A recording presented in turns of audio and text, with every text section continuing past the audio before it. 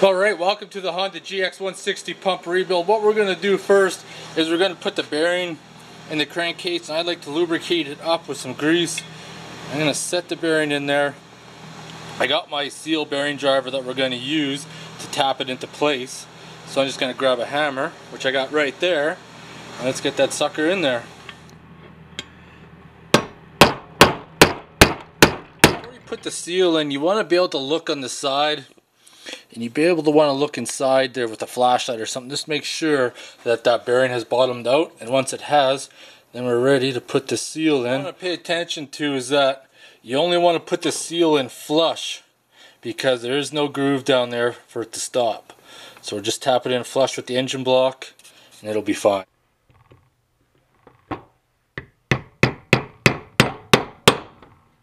Just like that is perfect. And I also like to rub some bearing grease on the seal before I stick the shaft in, that way it doesn't go in dry. You could use motor oil or whatever you want. I just like to use bearing grease because it's handy. Now we need to put that governor pin back in.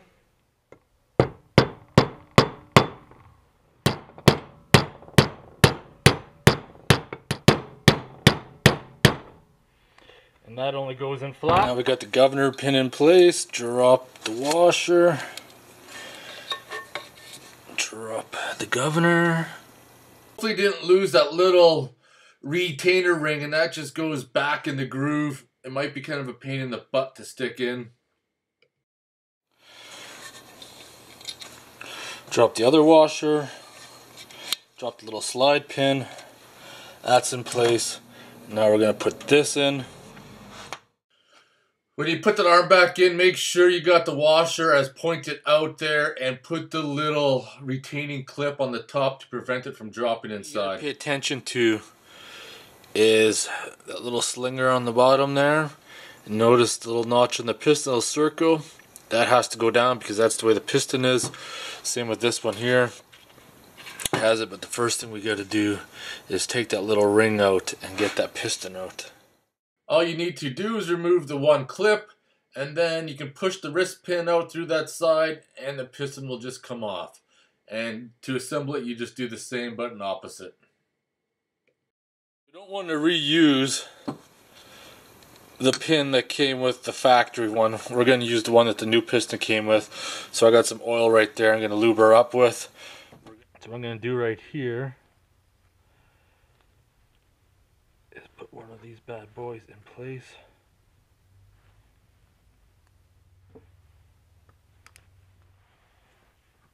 I got some oil right there.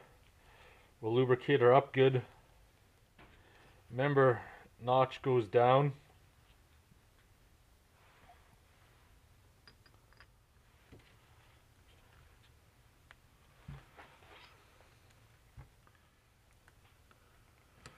Perfect.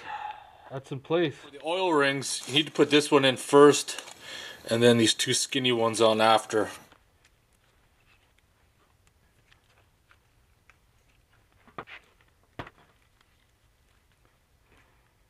There, and you want to make sure you can move them around freely. There's a hard time seeing the mark, but there's an N right there and an N right there. But anyways, yeah, the chrome one has to go on top. This one here, the chrome one, and then the black one goes underneath.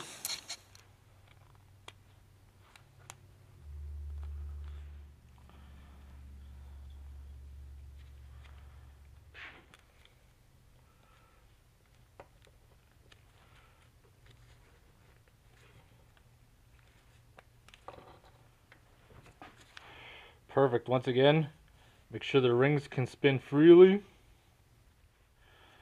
Make sure they're at least 120 degrees apart. I'm going to coat this piston in oil. I'm going to put some oil in this.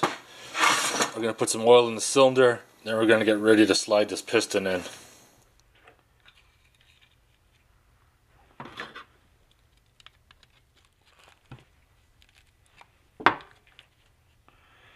So right now I got this thing on there tight.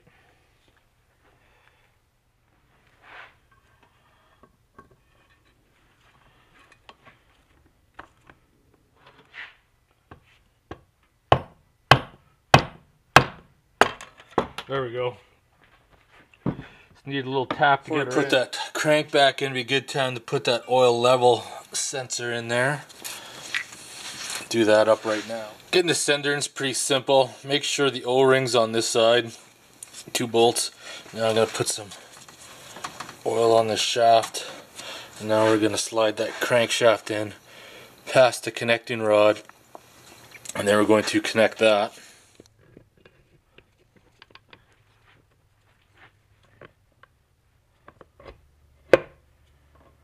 There we go. Now the fun part begins. It's like a 10 mil, so we're going to do those bolts up for the connecting rod, and that part will be finished.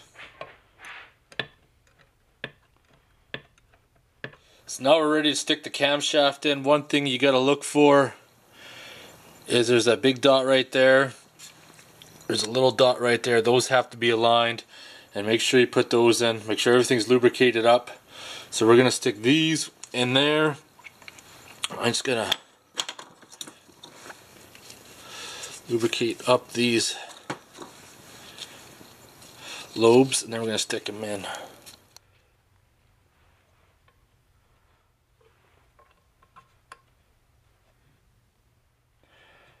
Like I said, make sure those marks are lined up.